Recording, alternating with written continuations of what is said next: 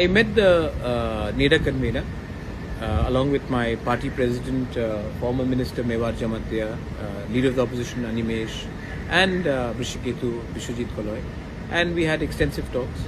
And the Home Minister had spoken to the NEDA convener. He also called me up, and they have assured that there are certain technical processes which have to be put in process, and they have assured us that the process of appointing an interrogator will be done very soon.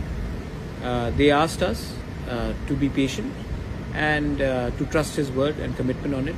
And today the NEDA convener will also be issuing a statement regarding the same. So therefore we will wait and see what the statement is, and then we will obviously wait for the appointment of the interrogator. Having said that, many questions have come up also whether we will be in the government along with them or we will be in the opposition. We are very comfortable where we are.